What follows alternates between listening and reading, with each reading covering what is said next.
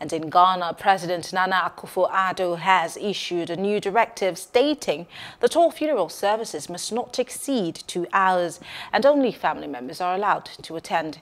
The directive comes as the nation grapples with surging cases of COVID-19, which has surpassed 100,000.